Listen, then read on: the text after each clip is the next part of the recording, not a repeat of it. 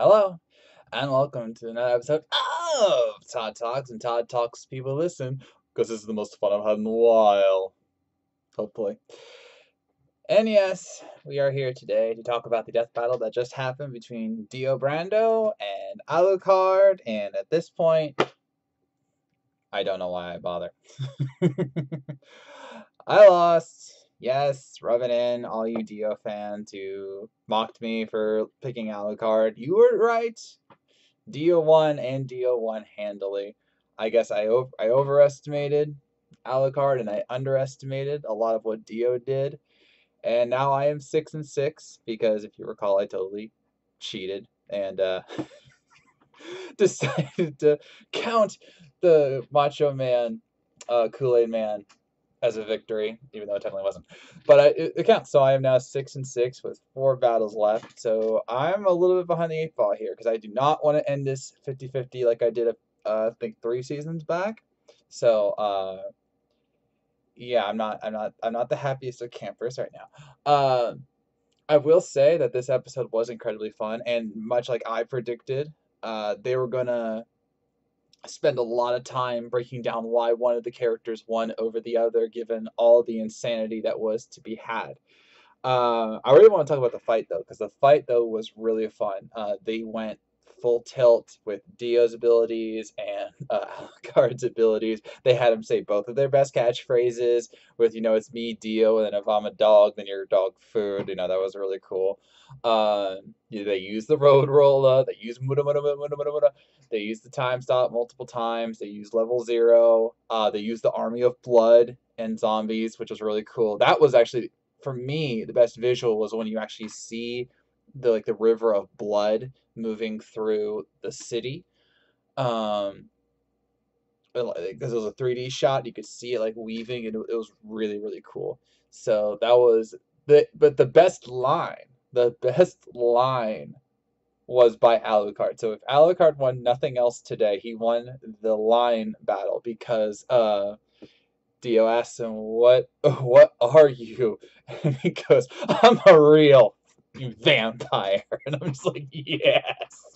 That line honestly gave me that spark of hope that he might be able to pull it off. He didn't, but I can always have that line in that shot where he's like, "I'm a real effing vampire."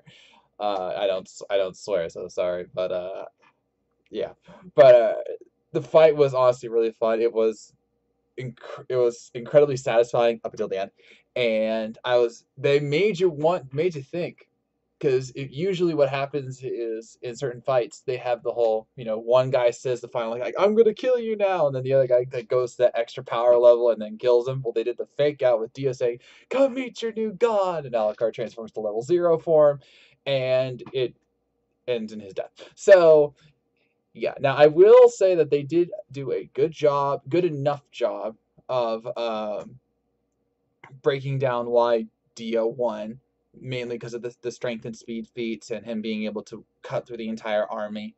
Some of the things that I missed in my research, and this would have absolutely affected my verdict, was that I didn't realize that stands could touch intangible objects. I didn't find that in my research.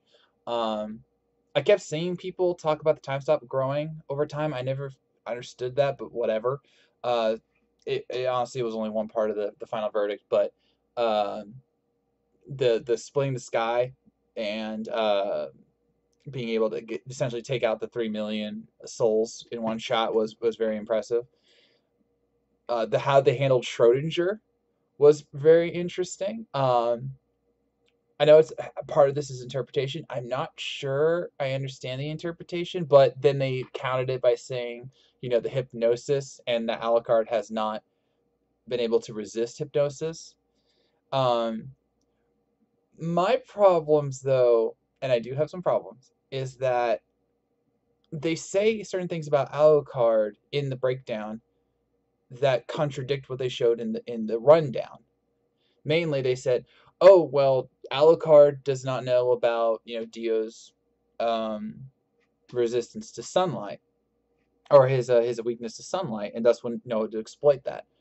And yet they literally say he's a telepath, so he can read. He could have read Dio's mind, and went from there. Granted, may not have affected the fight as a whole, but that would have helped. And then he could have hit. They said that, oh yeah, Dio could have hypnotized Alucard, but they also say that Alucard can hypnotize Dio, or that Alucard can hypnotize people, and yet they don't bring that up.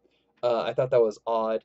And even though they said that using Schrodinger in its true form would be a stalemate, there were other things. And then they said that, I think it was on one of the tabs, that yes, Alucard's regeneration was better than Dio's, and that his bullets could have hurt the regeneration.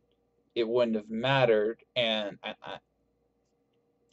don't know, that just kind of rubbed me the wrong way, and how they worded it. Maybe if I was to talk with them one on one, I'd be able to get like a slightly more deeper explanation to it.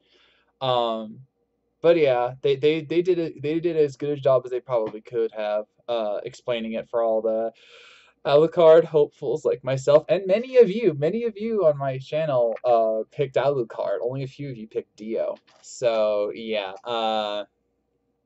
yeah, I lost, and now I'm back to even keel with 4 fights to go.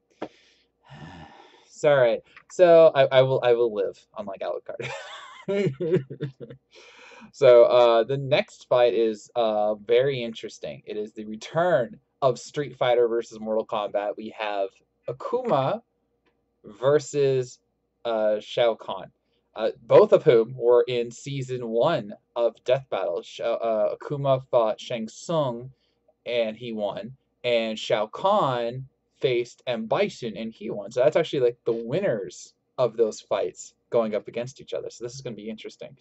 And I will not make a prediction. I will not say who I am leaning towards, although I will remind you of one thing. In the preview for Death Battle, the back half, they showed Oni Akuma.